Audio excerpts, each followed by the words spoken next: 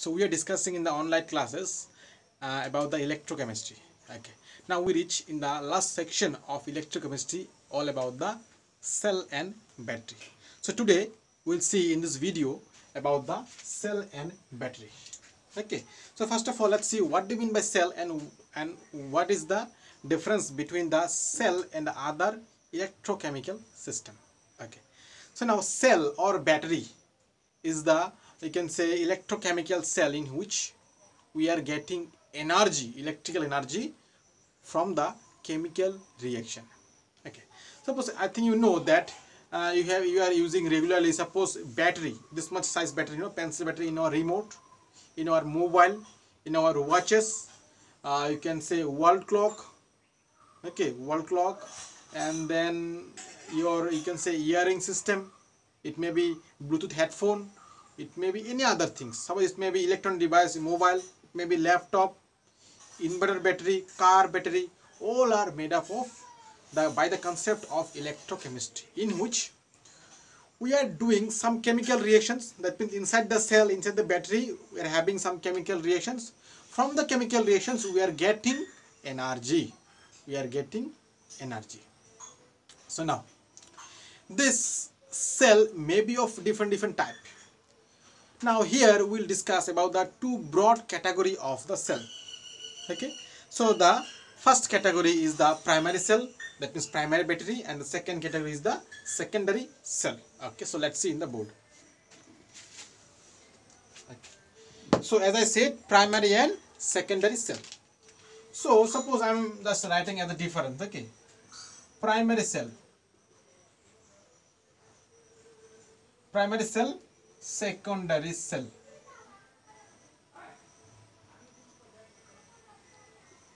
Okay, primary cell are the cell which cannot be recharged. We cannot recharge again. Okay, we can one time use only. But the secondary cell, we can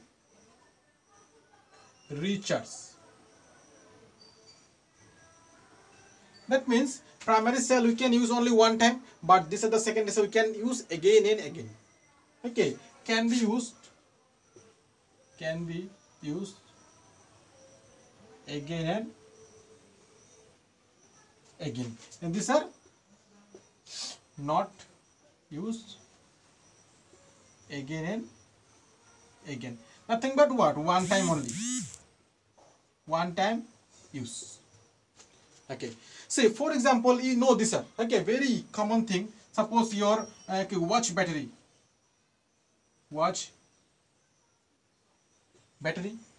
Suppose you are having a remote battery. Remote. No, we are having this much of size battery. So this and I have some specific name, specific category, specific name. Suppose this watch battery, I am saying, for example, it may be okay, it may be a dry cell. That means whatever the substances, whatever the metal, whatever the, you can say, electrolyte are there inside the cell, all are in dry condition. We have some example. It may be mercury battery. It may be, you can say, that one nickel cadmium battery. These are okay. This is the dry cell. And another example is that mercury cell. I'll come individually. What do you mean by mercury cell? What do you mean by dry cell? Okay. So, and in the secondary cell, the examples are, suppose these are lead storage battery. Lead storage battery. It may be lead storage battery, nothing but what? Our car battery, inverter battery. Okay. And suppose another example, lithium ion battery. This lithium ion battery, no, it is very lightweight. That's why we are using in our laptop or mobile. Okay, lightweight. But this is lithium lead storage battery, very heavy. That's why if you carry it, then you will realize that how much it is heavy. Lead storage battery in a car or inverter battery, very much heavy. Okay. Another example is nickel cadmium battery for the secondary cell. Okay. This much is the, you can say, the broad classifications of a battery or cell, primary and secondary. Okay, so let's go to the second, that means individually what do you mean by dry cell. Okay, let's see. Dry cell is the, you can say, example of primary cell. Okay, let's see about the dry cell.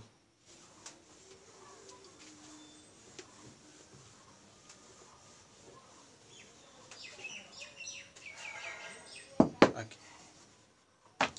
dry cell. Dry cell. Okay, see, dry cell, it is consist of, one second. Okay, dry cell, as we know that if it is electrochemical system, it should have one anode and one cathode. So in the dry cell, it is consist of anode.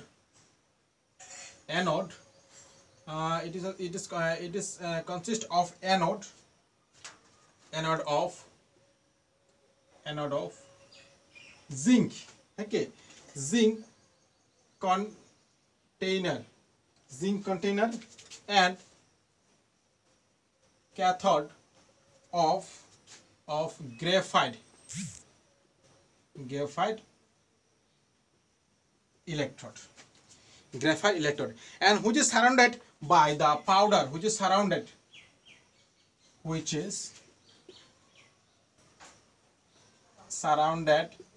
by a mixture, okay, a paste or mixture of magnesium, okay, manganese oxide and carbon. This carbon nothing but what? Graphite only. Okay, graphite is carbon only. Okay, so now main thing, let's see the diagram and then it will be clear, okay, how it is. So diagram is here. So this is the diagram, or you can say the representation of a dry cell. Okay, as I said, zinc contained at the anode, that's why I say this layer, this is the outer layer.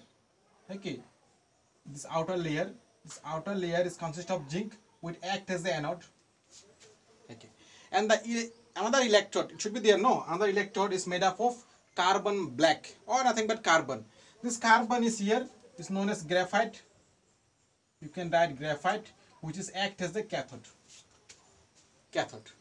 But inside the electrode, that means the graphite electrode and zinc anode, we should have some what? Electrolyte. Here, as it is dry cell, we are having electrolyte is a mixture of manganese oxide, carbon black and the ammonium chloride. It's produce a mixture, that means a paste. Okay, it is not a perfectly dry, it is paste. This paste is kept inside these two electrode and makes this dry cell. Okay, now this much is clear that what are the component it consists. Okay, now what is the, you can say, half cell reactions. So we have to know about the reduction half reaction and the oxidation half reaction in the cathode and anode. Let's see about the reactions. So we know at anode we will have oxidation reactions. So at anode, I'm writing at anode. Okay, so at anode the reaction will be zinc solid goes to zinc 2 positive, aqueous plus 2 electron. That's why I said oxidation. Similarly at cathode, it should be reduction. Okay, the reduction reaction is like that. Manganese oxide, it is solid, react with NH4 positive. It is NH4 positive. Plus it takes 1 electron as it is reduction, and it forms manganese oxide. Okay, manganese oxide hydroxide. This is a, you can say, moist mixture plus ammonia. Now if you noticed or if you observed, then now after using the battery, that means after finishing the charge of our normal cell, I can say our pencil battery that we are using in remote and torch lights, if it may be your battery of watch, these are after using, okay, after using, when we throw, no, this become little bit soft nature, little bit soft nature. This soft nature is because of the formation of this manganese oxide hydroxide compound. Okay, because of the formation of this compound. Okay, this is all about the dry cell. Now this dry cell can be used in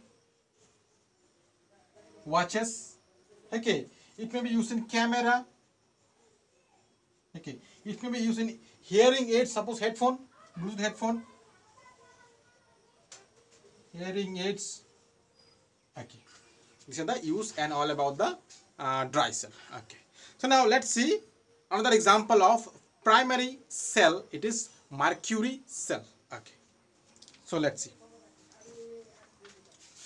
Okay,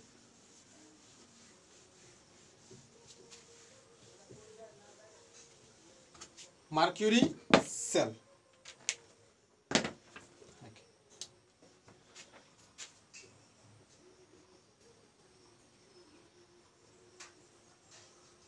Mercury cell. Okay. Okay. Mercury cell mainly consists of mercury and the amalgam of mercury and zinc. Okay. So it consists of zinc mercury amalgam. Amalgam, nothing but a mixture. Okay. Amalgam. Amalgam as anode and a paste of mercuric oxide and carbon as cathode. Okay, and a paste of potassium hydroxide. Here is the main thing: potassium hydroxide and zinc oxide as electrolyte. Anode, cathode, electrolyte. Anode is zinc mercury amalgam. Cathode is mercury oxide and carbon mixture, and the electrolyte is what? Potassium hydroxide and zinc oxide. So now what will be the cell reaction? Main thing is here, cell reaction. So the cell reaction will be like that. At anode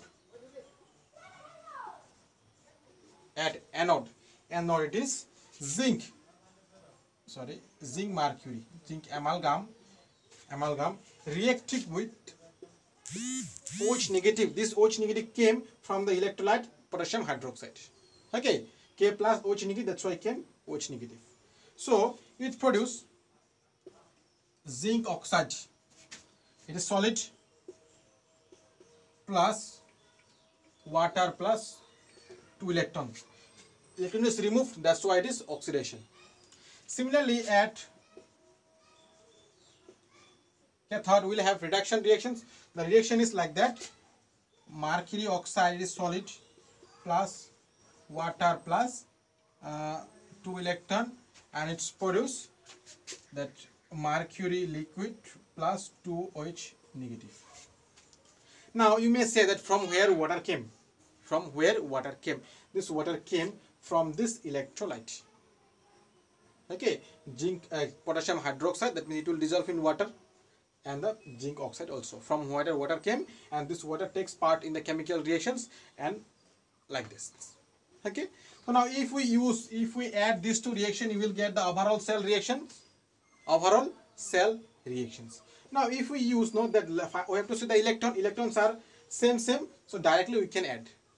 So if we add, our reaction will become zinc mercury, that means zinc amalgam plus 2 OH negative plus our mercury oxide solid plus water plus, finish. Then the product will be our zinc oxide solid plus water, and then mercury liquid plus 2H negative. Okay, now we may have, see, okay, now we can cancel or not. Let's see though. Okay, we can cancel something. Yes, we can cancel. See here, 2OH negative, water. So if you cancel, no, these two part, this one also cancel, this one also cancel, this one also cancel, this one cancel. So after cancelling overall reaction, that is final overall reaction, you will get like this: zinc amalgam reacting with mercury oxide and giving the product zinc oxide and mercury liquid. So this is our overall reaction. Okay, I think it is clear. So this is all about the primary cell. So now let's go to the secondary cell. Okay, secondary cell. Okay. So the first example of our secondary cell, it is lead storage battery that we are using regularly in our home. Battery, that means inverter or car.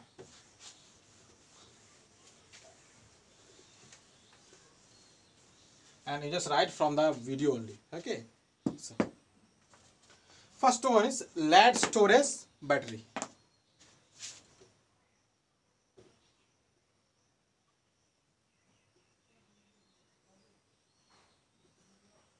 Lead storage battery.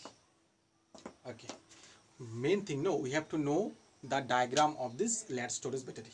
Okay. So diagram usually came in the question. Okay. So now it is consists of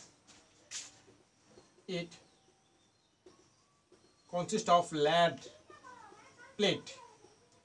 Lead plate as anode. Lead plate as anode. This is anode. Directly I am written. Okay.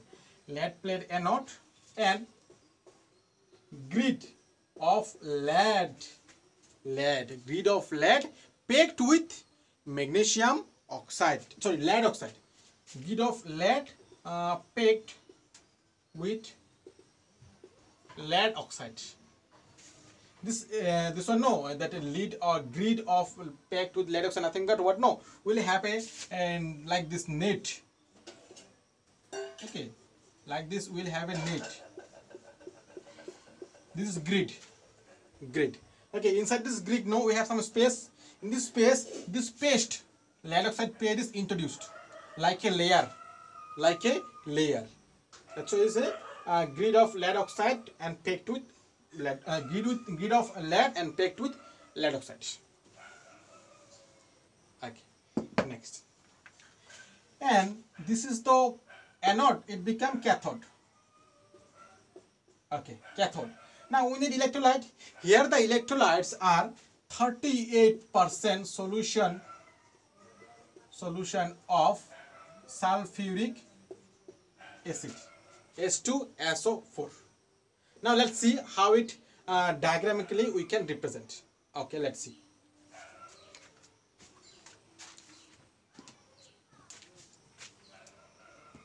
Okay, suppose I am saying, first of all I am drawing a container. Okay, suppose this is a container. Now try to understand. Okay, try to imagine with your battery. I think most of you have a battery in your home, that is inverter battery. Okay, so this is a plastic container that you have in the inverter battery. Plastic container, very hard plastic container. Inside the container we have so many plates. So suppose I am giving that lead plate, anode is by red color, and this cathode lead packed with lead oxide is in suppose blue color. Okay, so this is the one plate. Suppose I am giving one plate of anode, one plate of cathode, like alternatively one plate of cathode, again one plate of anode, one plate of cathode, one plate of anode, one plate of that suppose red are the anode and the blue are the cathode. These are placed alternative way. Now all the anode and all the cathode are interconnected. Okay, not cross, interconnected. How it is? Let's see. Suppose this side I am taking anode and all anode are connected like that. Okay, similarly in the right side I am taking suppose cathode. Okay, so that's why suppose here the cathode, all are connected like that. Okay, so anode here it is negative, suppose here it is positive. Now inside the container I am giving acid solution. Okay, and this oxidation is 38% H2SO4 solution, and this will react by their cell reaction and produce electricity. Okay, one thing I forgot to say, in the dry cell dry cell produce nearly 1.5 volt of electricity, nearly, and the next one, mercury cell, produce nearly 1.35 volt of electricity potential. Okay, so now here also this battery can produce 12 volt. Okay, so now let's see. Now we have to see the mainly the reactions, cell reactions. Okay, so let's see the cell reactions. So at anode,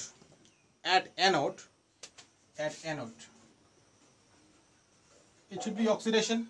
So at anode, the reaction is Pb solid plus SO4 2 negative. It is came from the electrolyte, that's why aqueous, and forms Pb SO4 plus 2 electron. This is aqueous.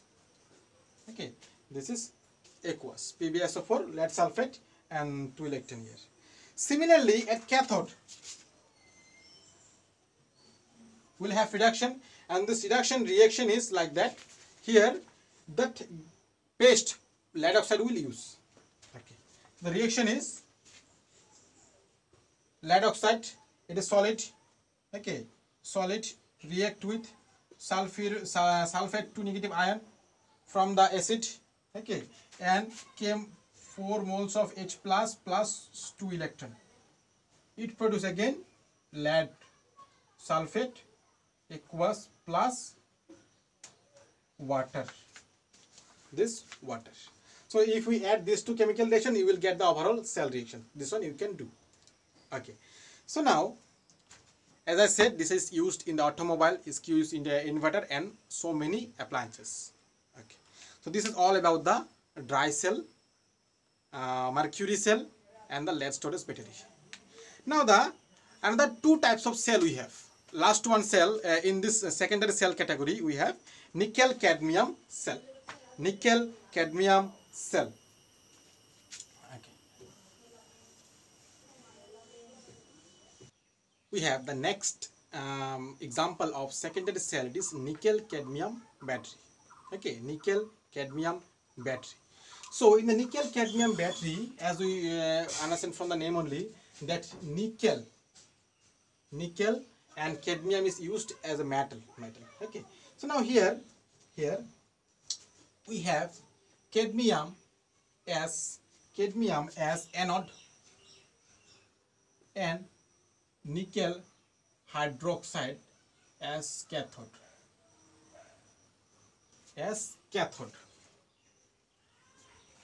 Okay, nickel hydroxide as cathode, and the overall cell reaction is like that. Okay, overall, here I am not writing the individual cell reaction, directly overall cell reaction I am writing, because it is written in for this type of special cell.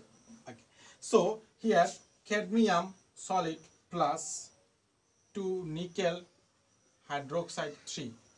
Okay, it is also solid, and react to form cadmium solid plus nickel hydroxide 2. It is also solid plus water. Okay, this is 2 for balancing. This is the overall cell reaction of nickel cadmium cell.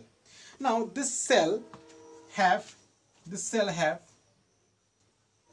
better life than lead. Okay, Pb, lead storage battery. It has long life from the nickel lead storage battery. Okay, so now if it has long life than lead storage battery, then why we are using lead storage battery instead of cadmium nickel battery? So this nickel cadmium battery is expensive. That's why we are not using this one. We are using lead storage battery. Suppose this much big size battery, okay, that we are using in our home inverter. It is nearly cost of, suppose normal one I am saying, cost of nearly 15,000 rupees.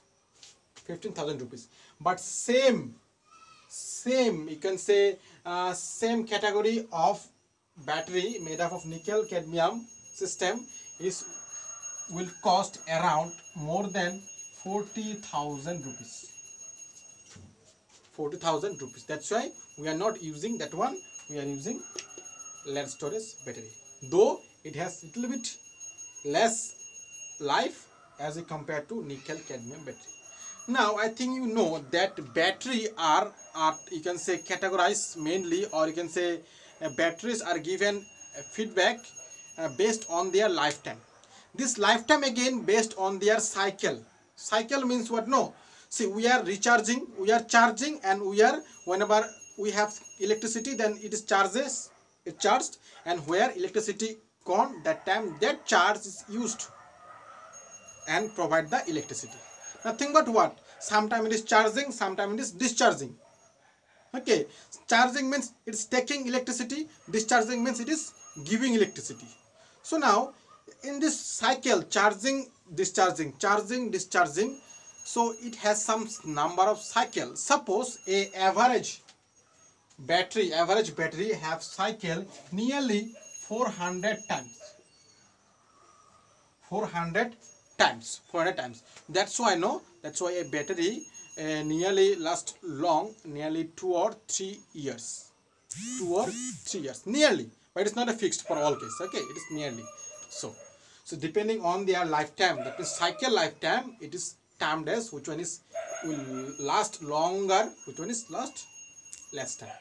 Okay, and the nickel cadmium battery has lifetime more than 1,000 cycle. 1,000 cycle. That's why it has long lifetime. So these are all about the cell. Now we have the next cell. Next cell, it is the fuel cell. Fuel cell. Now see why we are using fuel cell, because of the mainly to decrease the pollution. Decrease the pollution. So now fuel cell is a one type of cell which convert the energy, which giving energy by combustion of some gases. These gases may be hydrogen gas, maybe oxygen gas, maybe directly it is taking some fuel, or suppose it is methanol, suppose it is CNG, like that. Okay, fuel cell. So now let's see hydrogen oxygen fuel cell. It is the one example. It is given in your syllabus. Okay. So now hydrogen oxygen fuel cell.